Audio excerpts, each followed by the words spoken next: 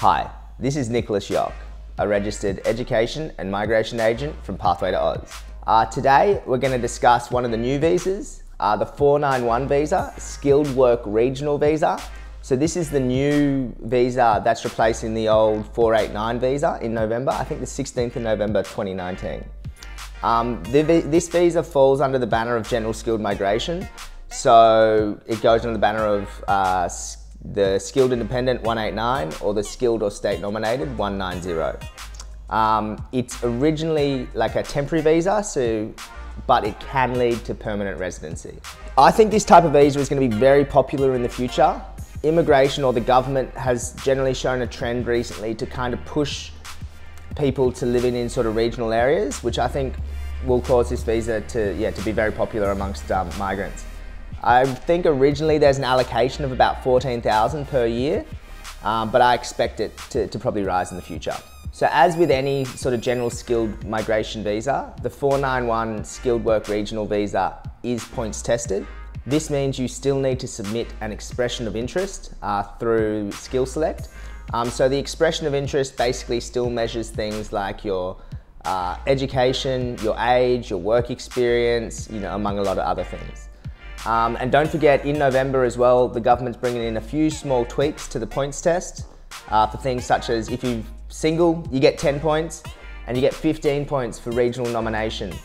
So there are some big changes. There's another video on the new points test changes if you want to check that out. In totaling your points, please still remember to be able to apply for this visa, you still need to be nominated by a state or territory government or a regional area, or by an eligible family member residing or living in one of those regional areas.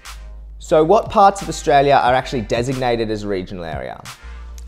Pretty much most of Australia except for the major cities. So every city except for Sydney, Melbourne, Brisbane, Gold Coast and Perth are classified as regional.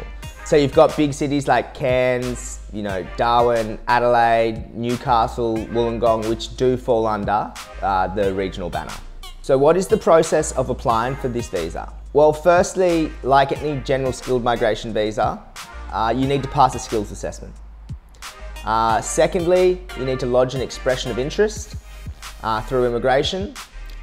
You can then, depending on where you want to migrate to, you will then either need to wait for the regional area to send you an invitation to apply for nomination, or with some regional areas, you can actually apply directly to them once you have lodged your expression of interest and don't need to wait to receive an invitation.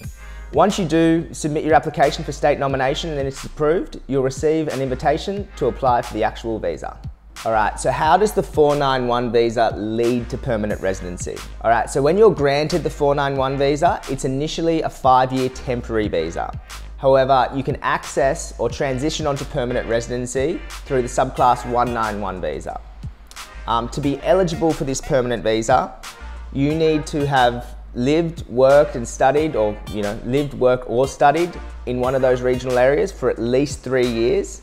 And the next component of it is you need to show that you've earned above TISMET, which is a certain wage level, which is currently $53,900 over those 3 years.